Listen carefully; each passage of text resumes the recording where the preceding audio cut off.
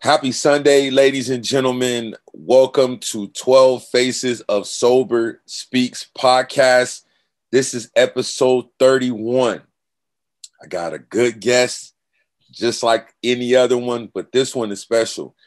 We've been going back and forth, missing schedules as far as this. I think we've been trying to do this since like August, late August. Yeah. So I'm definitely glad that that we're going to have this opportunity to have a conversation. I got some surprise questions. I had to run a test by her just to see how the random questions are going to be, and she passed. So I might pull out another one. But as you guys know, tomorrow, or those that don't know, tomorrow I celebrate 5 years of being sober. Oh my God. Yeah. So that's another reason why I wanted you to come on before that. Huge congrats. I celebrate 5 years, and I actually got sober here in Minnesota.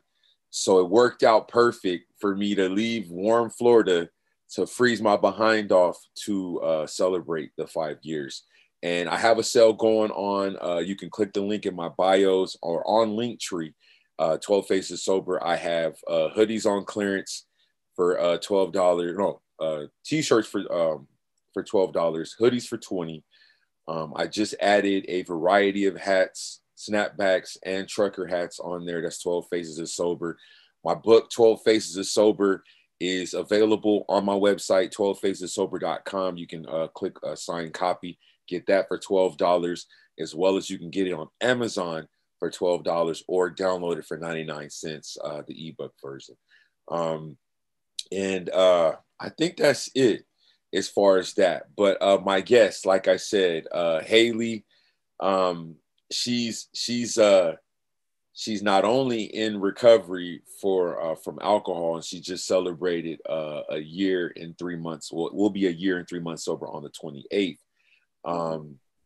I wanted to have her on here as well because she's very outspoken, has no filter with her recovery. And that's one thing that I definitely want to talk about today, as well as she's a cancer survivor. So we're going to dive in, give her the opportunity to share a little bit about herself. And then I'm just going to start asking until she's tired of me. But like I said, thank you so much, Haley, for coming on. Welcome to the show. And you have the floor. Thank you. Oh man, thank you so much for having me, Kenneth. I'm super excited. Yeah, we went back and forth for a little while, so I'm really glad that we got to do this. Yes, my name is Haley. I am a grateful recovering alcoholic. I'm from Washington, D.C., but I live about 20 miles north in Northern Virginia. And yeah, I'm a mom. I'm a mom full time. My son is with his father for the weekend, but I'm a full time mom. I work full time as an executive assistant. Contrary to what people think, I'm not on social media all day long every day. I have a 9 to 5 and I stay busy with that. And my son and my program, I'm very heavily involved in fellowship and service work. And, any opportunity like this, I always say yes. First, because my sponsor told me I need to always say yes. And, second, because it's good for my recovery, and being of service helps me, as well as someone else who may be struggling, someone who hears the story and something resonates with them, or someone who's examining their relationship with alcohol. I'm always happy to be of service. I'm really grateful to be here. Okay. So when did you realize that it was a problem? So I've always been a party girl. I've always been someone who did everything in excess. I've always been a person who had literally like the break or just like full throttle. I had like nothing in between. I've always been, the extreme one or the other. And I I've had small windows, very short windows of time throughout my history where I had like my act together, like I was a student, I was a working professional, I was a mom, and I really thought I had everything together. But when things got really bad was about 2 years ago. And I don't know where that invisible line that it talks about in the big book, where that line from just drinking recreationally and drinking socially turned into needing it in my system every single day, and where it turned into drinking first thing in the morning before I went to work, and drinking during work, and drinking in the middle of the night just to pass back out. I have really no idea when that happened, but I did that for like a year and a half straight. When it did start, I just didn't stop up until I decided to get help. And that was in August of 2020 that I looked around and I was just broken and I didn't know what to do. I didn't know where to go or how to get there. I knew I couldn't live the way I was living anymore. I was going to lose everything. I was going to lose my son. I was going to lose my job. I did lose my job, but they waited until, after I sought help. And it was just really, really bad. It was really bad. And so was it, because one thing, and it clicked into my mind, because the last year of me, well, when I got out the Army, I got out in 2015, but that last year, that was my life in terms of waking up in the morning, wanting to drink, going to the store at lunchtime, wanting, getting a drink, drinking in the evening, drinking at night, in the middle of the night. Was there something in your life that changed that made you, increase the volume? You said you were a party person, but, was it something that like for me, it was just adjusting to reality, but Right. was it something that kind of got got you to that point to where you wanted or had to drink as often as you mentioned? Yeah, I think it was like a culmination of my entire life. I think that I grew up really fast because I didn't like listening to what anyone had to say. I wanted to do what I wanted to do. So I partied a lot during high school, I think, and in my early 20s. And I think during all these times when you're supposed to be learning how to be an adult and how to be, those coping skills and how to deal with life on life's terms, I didn't learn how to do any of that. So when life started getting lifey and I started having relationships, one specifically with my son's father, that was very tumultuous. And then our very bitter breakup and our custody, war. It wasn't even a battle, it was a war that lasted like 2.5 years. Me getting sick and diagnosed with cancer and having to deal with that while my son was an infant. I think that I did not have, I know that I had no skills with how to cope with any of that. So I was just on autopilot. I was pushing through it because I had to. Because I mean, my parents are military. My mom's a retired lieutenant colonel. My dad is a retired airborne ranger. And that was our military mentality. It was drink water and drive on. Like, we did not discuss it. You just figured it out. You got over it and you got it done. And I wasn't built like that. Not only was I not built like that, and am I an extremely sensitive person that has to process things. On top of that, I never learned how to process anything because I never allowed myself to process anything or to deal with anything. I pushed everything as far down as I could because I thought that's, how I can be like everyone else in my family and just deal with things and get over it. And when the dust settled with my son's father and it was just my son and I on our own, to everyone else's eyes, I was doing all the things that, I mean, I was going to work, I was getting all the professional accolades, I bought a new SUV. I never missed a soccer game or a practice. I was doing the damn thing, but like behind closed doors, when my son, with our new arrangement with his father for visitation, when he wasn't around, I had no idea what to do with myself. The time that I had on my own, I was so lonely. I missed him so much. All I could do was sit around and think about like the hurt that I felt from the breakup with his father and like the devastation of my family falling apart. And like, it wasn't just that though that was my turning point. That's when things got really, really bad. When my son when I had all this time on my hands and I didn't have a distraction anymore, right? But it was just like literally life just hit me all of a sudden in my mid 30s, and I just couldn't push everything, all the trauma, all the hurt, all the devastation, all the ugliness that I'd been running from for so long. It was like it just all hit me right in the freaking face, and I had no tools with how to deal with it. The only thing I knew was what I discovered when I was 15 years old. The second I put a bottle of vodka to my face and was like, oh my God, I like this. This is what I've been looking for all my life. Like that is the only thing I knew. I knew that I did not like feeling my feelings. I knew that I did not know how to feel my feelings, and I knew how to make my feelings go away.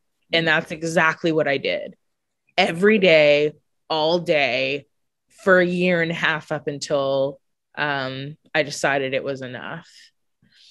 Wow, that's amazing. Because that sounds oh so similar. Because and I just wanted to share this with you because when I got out the army August of 2015, and I didn't want to go back to work. I did 6 years, got out on a medical discharge, and I wanted to just focus on going to school and getting my master's degree. But those around me didn't want that. I was married, previously married, and my now ex-wife, she was like, no, you need to go to work. And I'm like, she don't know nothing about that GI Bill. She don't know that, you know what I'm saying, that, and how you qualify for all these things. And so it was like, all right, I'm gonna go ahead and I'm gonna go to work. Went to work, but in my mind, I was still drinking, and it was like, I didn't want to, do the 9 to 5. I wanted to put my mind into something totally different and not an aspect of work. And so what ended up happening, I quit that job after 5 days, worked another job for like about a month and a half where I was I worked for a nonprofit. And so I was like, oh, I got celebrity connections. Yeah, I can bring us some money. I'm going home to get drunk because I just, it felt like, okay, I'm pleasing others, but not trying to really focus on myself. And I had health issues to this day that I'm still dealing with. But at that time, they didn't want, nobody wanted to hear that. Only thing they were like, we need you to bring some money in. And not realizing that the military has really messed up a lot of people. And I'm one of them, Yeah. And so, but yeah, I wanted, there was something as you were talking, I didn't want to interrupt you, but did anybody around you notice that you were slipping into this, or was it like you were saying that there were times where you were alone? So when you were around people, were anybody like stepping in saying, hey, you might want to slow this down, or you might want to seek some help? Was there anybody that was around you that was saying that? So that's funny because I thought I was very slick. I thought that I had the insanity was that everyone in my family works hard and plays even harder. So I don't think anyone was too terribly concerned. I think everyone knew Haley had a rough couple of years and Haley is doing really well. So she might just be going through something and this is a phase.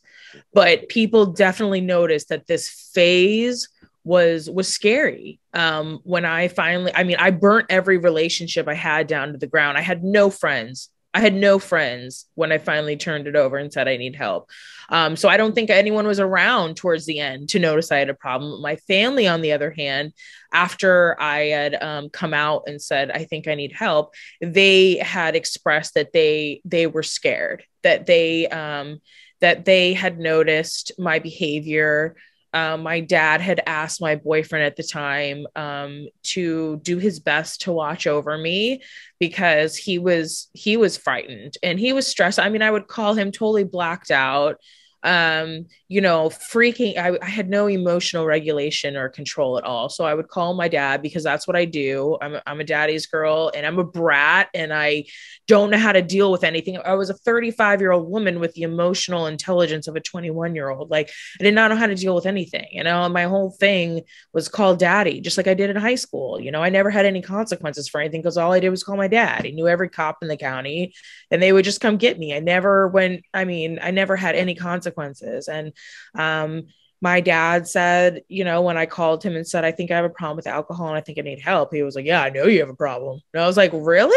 And he was like, yeah, he said, just like, he's like, yeah, I know you got a problem, girl. And I was like, really? And he was like, yeah, we've all just been like kind of watching and waiting for you to wake up and realize that like this isn't something that like daddy can get you out of. This isn't something that like I can fix for you. And I was like, oh shit. I had no idea, but apparently everyone was just sitting around watching and kind of like terrified and waiting for, this phase to go away. So my dad never confronted me about it. My sister was very concerned, but again, they knew I had a rough couple of years. I mean, like the amount of shit that I went through in a very short amount of time. I had a very traumatic delivery with my son. 11 days after him, I got diagnosed with cancer. My son's father was sleeping with my best friend while I was pregnant and going through chemo. And not only that, but he decided to drain me completely of all, like deplete me completely financially, emotionally, spiritually, dragging me in and out of court to fight for our son when I wasn't even fighting him. He just wanted so much. It was unreasonable. I mean, you weren't there. I was raising our child. I certainly wasn't going to go let him live with you. I mean, I went through so much shit. There was no denying how much fucking shit. It was hell for 2 years. And I think everyone felt really bad for me. And I took full advantage of that. I took full advantage of like, you have no idea what I've been through. This is what I need to do to survive and provide for my son. And as far as I'm concerned, it's none of your business and leave me alone. And I held everyone around me hostage with that, with them feeling bad for me, understanding that I'm going through a lot. And I'm just, I took full advantage of that and it scared the hell out of everyone. It was terrifying. They didn't know what to do. They didn't want to like be angry because here is Haley trying her best. She's suffering and she's figuring this out. They didn't want to enable me. I mean, this disease, when they say it affects everyone, like it goes so much far past that. Like the emotional toll I put on and I've been like that my entire life. Even as an adolescent, I held everyone hostage with my inability to cope and be able to figure out how to deal with things. And it was just insanity. It was insanity. So you mentioned having a conversation with your dad. So what was next after? Now you're coming clean, like I need to get the help. Did you go to rehab? Did you go to detox, or did you quit cold turkey? So how was that process? So I tried to quit so many times on my own before I understood powerlessness, before I understood that I had a disease and a spiritual malady and all these other jargony terms I only learned once I stepped into the rooms of AA. I did not understand why I could not fucking do this. Like I've been able to do everything else. Like I grew up with the mentality that like it's mind over matter, right? Like you were in the military, like you figure it out. Like no, and even my family didn't understand why I couldn't on my own will get over this and say no. And I was so spiritually broken. I felt so ashamed of not being able to put this drink down, I felt like it meant like I didn't love my son, and I knew I didn't love myself. I hated myself, but like, I mean, the spiritual toll it takes on your mental health, it's just, I hated myself. I didn't understand why I couldn't just put this down. I didn't understand why I could get past all these other things that happened to me in life, but I could not get over this. And I didn't understand powerlessness. I didn't understand that it wasn't a choice anymore. All I knew is that I was a piece of shit, and that like I deserved the amount of misery I was in because I was choosing to do this. And when I decided to get help, I didn't know what that looked like. I didn't know I was an alcoholic or an addict. I thought I was just really stressed out. So I was like, I'm going to go to rehab. I researched all these rehabs, and I found a place. I was like, if I'm going to rehab, I want to go where like Lindsay Lohan or like somebody like, I researched all these bougie ass rehabs, and I went to this beautiful place in South Florida. And when I got there, I was not okay with the situation. I was like, okay, these people are addicts and alcoholics. Like, I'm not an addict. Like, I do not belong here. Like, y'all have a problem. I do not have a problem. And I thought, I mean, even though I did I planned my own intervention, I planned my own trip to rehab, I packed like I was going to Palm Springs and I was going to fucking detox. Like, it was just insanity. I had no idea what I was getting myself into. And when I got there, I was like, I do not belong here. Like, these people are the addicts. Like, I am not an addict. And I fought them for like 14 days. I was like, I don't understand why no one's listening to me. Like, get my dad on the phone. I'm going home, because I didn't think I belonged there. I was like, I'm just really stressed out. I have a lot of problems right now. I thought I needed to go to rehab to hit a reset button. I had no concept of the disease of addiction. I did not understand the disease that I had. I did not understand that it was a disease. I thought addiction was like what the stigma tells us addiction is. Like, people that are just weak-minded and can't get their shit together and make the selfish decision to do whatever gives them a short-term feeling of euphoria. I am guilty of that myself. And I did not understand that I had a disease until I surrendered. I was sitting in rehab, and they were getting ready to move me over to a 30-day, which they had to fight me about. I was like, no, I just came here to detox. Now that I'm detoxed, I'm cured. I'm going home.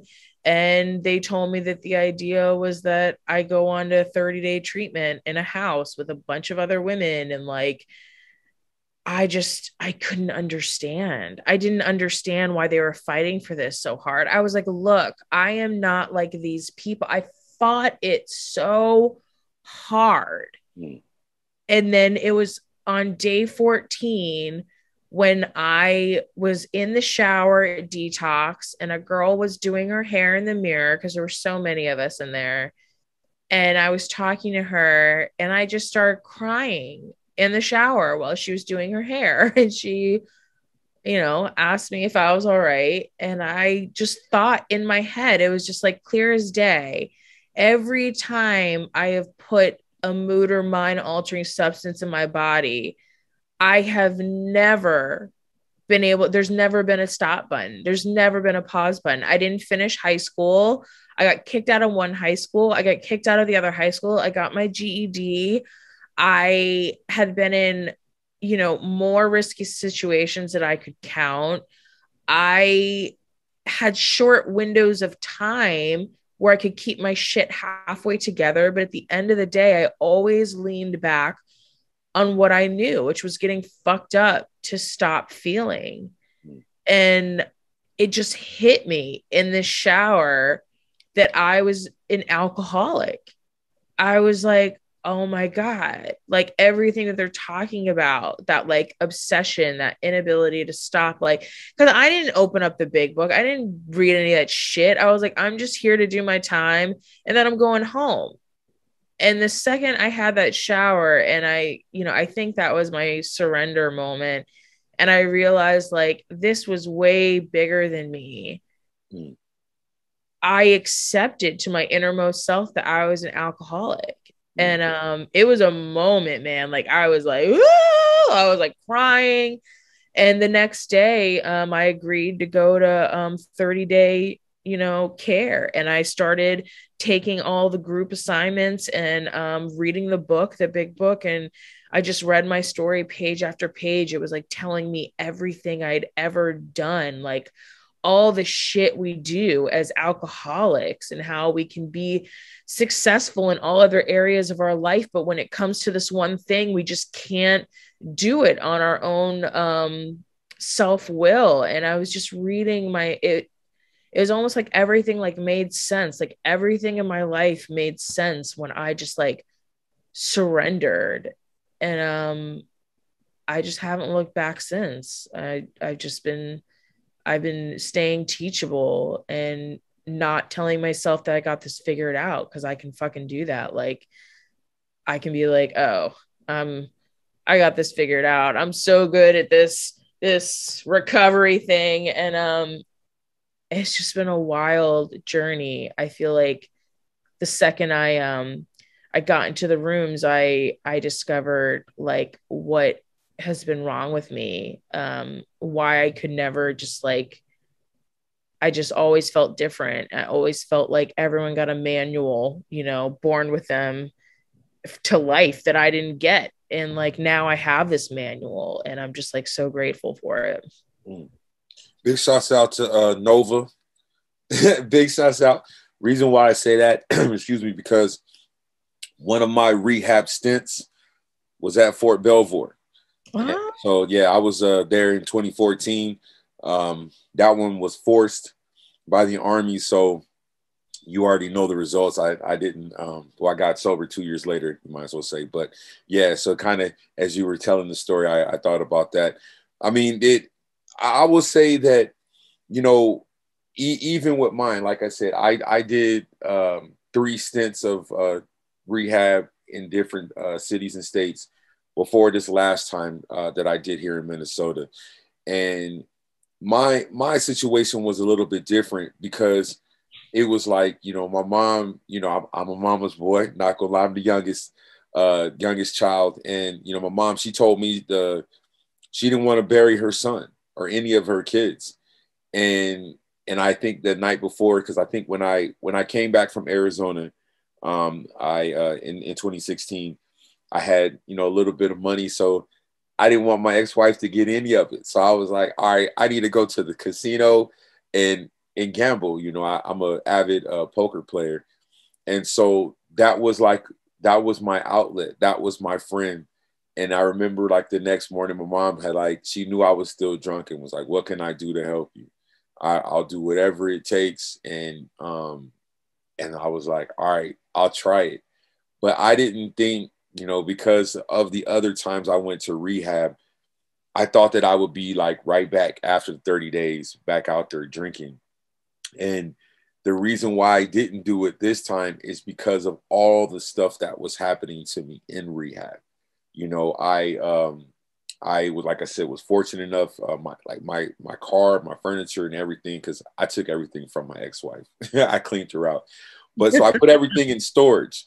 And so once I had got the money, I was like, you know what? Let me just go ahead and get this stuff. And I told my mom, I was like, but I don't, I want my car up here, but I don't want it at the rehab facility. And so I was like, I'll deliver it to your house and I'll get it. You guys can come pick me up in it, and that's what happened. And I came home, came down here for one day. And then they called me and were like, hey, your furniture is, going to be delivered. So here it is. I'm fresh out of rehab alone. I had to drive back another hour up in St. Cloud. I don't know if you're familiar with that city. I am. My mom went to college there. Yeah. Oh, I'm an alumni 2 times. A small world, but so I went ahead and got out and was like, okay, I got to drive back up here. I got my apartment the day I got out of rehab, and so it was like, all right, I could be in this apartment or I can go spend some time with my family. And then, sure enough, they called, was like, oh, we want your furniture. So here it is. I'm alone, and a day out, after being out of treatment and not trusting myself, but I knew that, okay, I got accepted to grad school while in rehab. I got my car, I got my furniture, and now I'm knowing like, okay, maybe this might be something that I can do, but didn't think that I would, say that it would go on this long.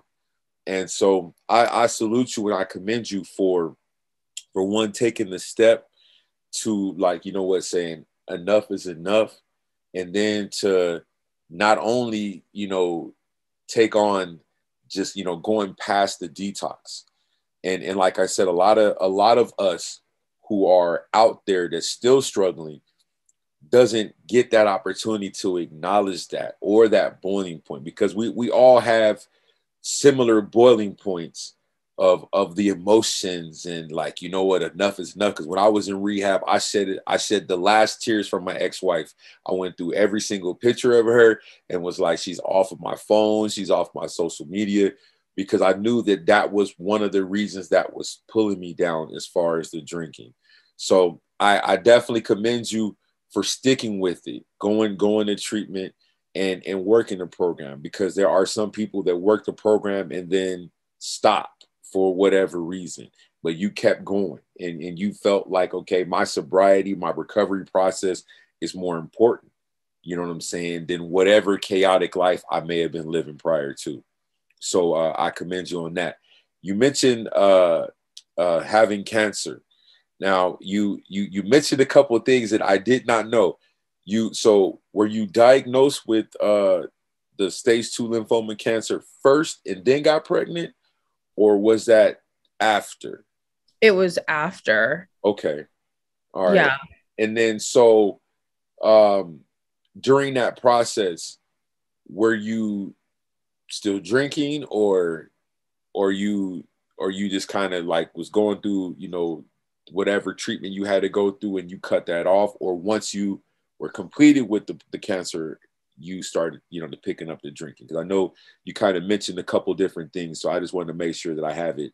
Yeah, no, it was kind of convenient. I mean, I did not drink I shouldn't say of course, because I know some women you know, have a disease that was significant and drank during their pregnancy, but I did not drink at all during my pregnancy. And when I had my son, I had something called a postpartum hemorrhage, and it happens like 1 out of 5 pregnancies. And it's basically where you you bleed to death. Your uterus doesn't stop contracting after you deliver. And they had to put me under and put me into an emergency hysterectomy because I was like going into shock. I was like bleeding out. And that was a really traumatic delivery. And they said, your body's going to go through a lot of changes because you lost a significant amount of blood. So I had a mass on my neck. I thought it was just like part of the process of my body recovering from all the blood loss of my delivery. I went in for imaging, and that was 10 days after I had my son. And then on the 11th day, they had an oncologist call me and tell me that I had stage 2 lymphoma, that I had a mass in my neck, and that I had a mass in my lungs. And when my son was a month old, I underwent 6 months of chemotherapy to eradicate that malignancy. And it was convenient timing, I would suppose, because with my cocktail chemotherapy, I could not drink. I don't know what the hell the reason was I could not drink, but I could not drink before the treatments and I could not drink after the fucking treatment. So that basically meant I couldn't fucking drink because there was like not a whole lot of time between before the treatment and after the like it made no sense. I wanted to be like, why don't you just say you can't drink the entire 6 months? So I did have a cup, but I was so ill I really didn't have any desire to eat or drink anything other than mashed potatoes and bread and like comfort food. So it was and I didn't plan on drinking because I was going to be breastfeeding. I wasn't able to breastfeed because I was undergoing chemo, but it just worked out perfectly. That was right after my delivery because I couldn't drink and I was already not drinking for 9 months. I didn't have any desire to drink, and I didn't feel any pull to drink during chemo because nothing tasted or sounded good at that time. So no, I was compliant with those orders, but it was more so because if I really wanted to drink, I would have drank, but I did not find any desire in doing that during treatment. All right. And I salute you for being a cancer survivor and sharing that. Like I said, I didn't know the severity, but I do appreciate the fact of you sharing. And that's one thing that, like I said, I liked about, following your page itself, because you are an open book. You don't have a problem with sharing, and that's a difficult thing to do, is because you're sharing personal information that, some people try to, like you said, you pushed it, you pushed a lot of those things down, or as you say, in a box, into where you just did not want to anybody to know. So I commend you for that. And this is one of those random questions. I know we're getting close to the end, but so here now that I'm here in Minnesota and I'm cold, now does the weather affect your recovery process at Um, all? no, it hasn't. This is no. It's no. I mean, I don't want to put on pants more than I have to usually when it's cold out, but no, I still get to my meetings. I still fellowship with my ladies. No, I and you can Zoom meetings all day long. So no, it hasn't had any issue for me. Okay. Yeah, it affected me, like I said, because I've been spoiled with not having winters for the last 2 years. And I think it snowed yesterday. And like I said, I'll call my family and talk all kind of trash, but I sure didn't think I was coming back. So it affected my mood, because like I said, I'm so used to waking up with this beaming sun, regardless of what time Yeah. of year it is. So it kind of it altered my mood slightly, but I had to bring myself to reality, because like I said, I've lived here. I've been living in Minnesota off and on since 2000. Yeah. So, but that's cool. So the let me see. Like, since you've been sober now a little over a year, have there been any type of like hobbies that you've picked up since getting sober, or find difficult, like, through the recovery process? And I'll give you an example. Like, I'm a big sports fan. I do fantasy football. I used to do fantasy basketball, but during the time of my heavy drinking, it was always with some type of sport. I'm watching football, I'm watching basketball, and I had to separate, make a decision. Which one do I want to watch more? And, which one can I stomach more? And it obviously was football. And so that was, and it's hard, because like my buddies will call me now and be like, "Hey man, did you hear about LeBron James did this and blah?" I'm like, "Man, look, I don't watch basketball until like the end of the season, because it's just the constant reminders of alcohol, and it's on every single time they go to commercial, and I just, it's overwhelming, per se." So I guess my question to you is that, have you picked up anything, or noticed, like, oh, okay, this may have been something I might have been interested in, but now that I'm at a different mindset, now I can actually do it? Because I noticed, I saw something about you was riding horses, I think, in Texas. So I was Mhm. just curious, like, was that something you were doing before, or that's just something that you may have just picked up? I've been riding horses off and on since high school, in Northern Virginia. A lot of my way more rich friends have boarded horses. That's something I do when I travel more because there's nowhere really around here to do that. But Um, Not so much anymore. There's nothing I really picked up. I mean, I started fishing again, which I enjoyed, and that was a huge drinking activity. It took me a while to pick up that again. And even that I still am inching my way into. I started longboarding again. Didn't do that much, like not a huge drinking activity, but I drank to do anything.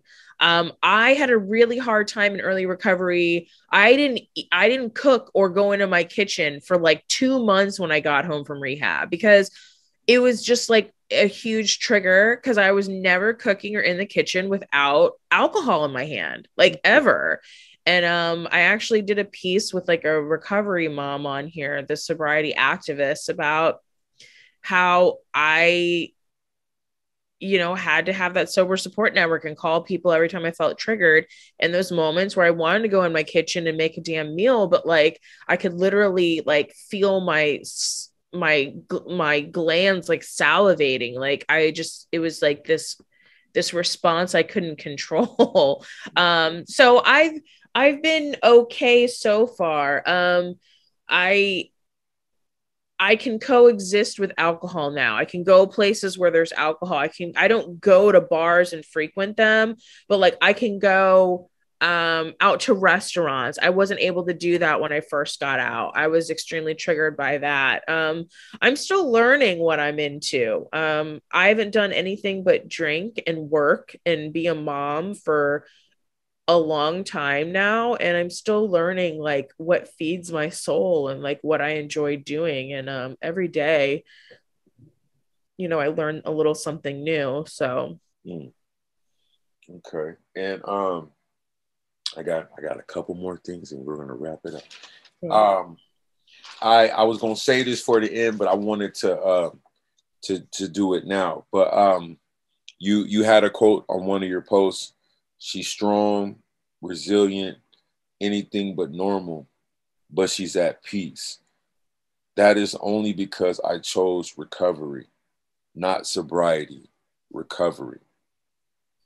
I like I love that post. I love that quote because it took me a while to be at peace because of just all the trauma that I endured, and that's what stuck out to me. And I was like, okay, yeah, this is like confirmation, validation for me because I was angry. I despised my ex-wife and her family and all of this because I was left homeless and everything and was able to pick myself up from it.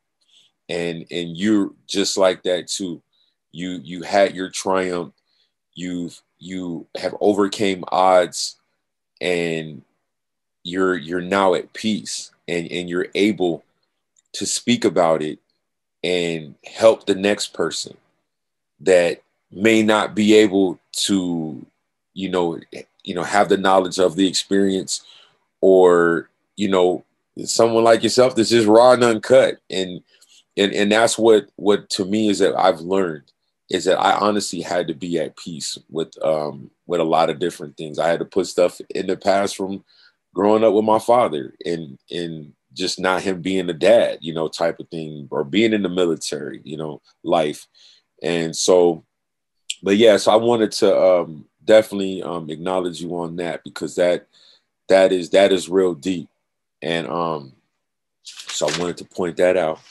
And now, like I said, my podcast is all about getting people on. I do entrepreneurs, professional athletes, but the most important thing is hearing other people that's in recovery, their stories, because I can get on here, hit record every day, and I can go down and tell the story, but I don't want to do that. I want others to come on because our stories are similar, but they're unique within their own right. And your story is definitely unique. And so that's why I wanted to say thank you for coming on. thanks for And I really appreciate it because, especially with, like I said, my 5-year sober celebration. I don't know what I'm doing tomorrow, but at least I know that my weekend is complete. and I'm sharing, you know, having a conversation with someone that's also in recovery, and hopefully I could be some type of an encouragement too. You know what I'm saying? That we can talk in 4 years when you get to 5 years. You know what I'm saying? Because that's what it's all about, is that I'm not just doing these shows and making these relationships now. I want those relationships to continue with, you know, years to come. Absolutely. So I wanted to say thank you with that. But here's the last random question, and then we're done. Hit me. So, best spot in DC for smoked barbecue. D City Smokehouse. Okay, where is that? It's off Florida Avenue in Washington D.C. and it's so good. It's really, really good. I haven't been in quite a while now. I feel like I have to make a trip into the city and do this thing. Because I don't remember the name of the place I went to. I just know that it was near. It was around the corner from like some consulates, and like the consulates was on the main street or whatever. And then you had to turn on some street. And I just know that they wrote their menu on a brown piece of paper. Oh, that's how you know it's good. Yeah.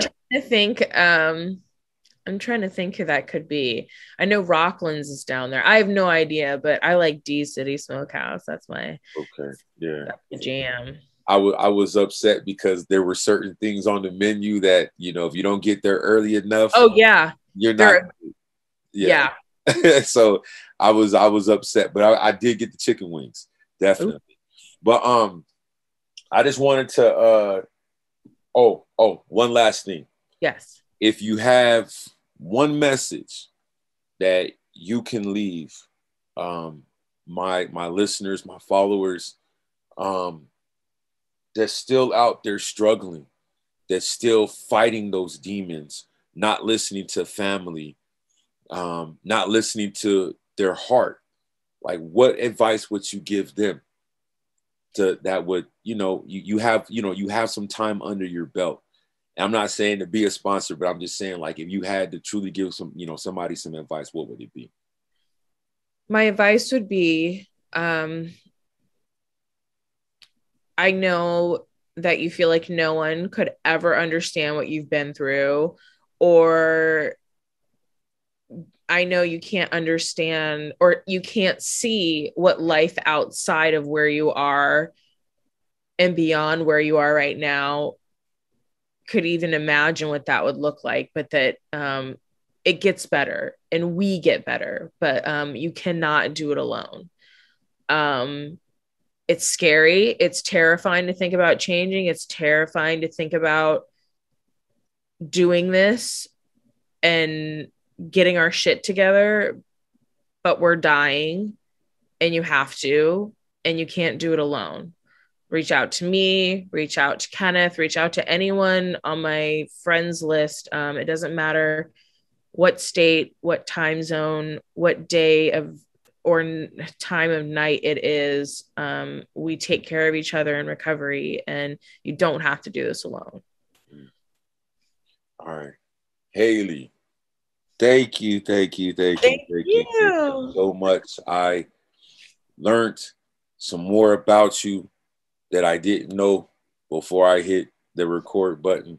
And, but I appreciate it. You know, like I said, I'm still a student in this recovery process, and I want to learn and talk to good people like yourself, and, you know, just kind of build off of that, and, you know, whatever steps and keys to keep us sober, I guess, is what's most important. Yes. And, but yeah, I truly thank you for coming on. Thank you for sharing your story. Thank you for being honest. And I'm a cuss. You did the damn thing. Thank you. So thank you so much. I appreciate it. And like I said, it's not a matter of how many times we missed these appointments, is that we actually got a chance to do it. So absolutely. Thank you. And I appreciate you too. Thank you, Kenneth. And happy 5 years. That's so exciting. Congrats. I appreciate it. And keep pushing out the positive content. I'll be watching, I'll be commenting. And like I said, we in this thing together. So, yes. So like I said, thank you. Have a wonderful rest of the day. Ladies and gentlemen, you guys can not only get this, 'cause I'm switching over. I'm gonna start having this stuff on Spotify and everything. I've been trying to keep my feet planted with all the changes going on in my life, but it will be up soon. And like I said, 12phasesober.com. Click the link tree in the bio. You can type in 12 Phases Sober. I got a whole lot of merch, whole lot of deals, whole lot of sales going on. And like I said, this is 12 Phases Sober Speaks podcast, episode 31. Haley, once again, thank you. You've been great. And thanks so much. All right. Thank you. All right. Okay, cool. Oh, did I stop it? Oh, wait. Let's see.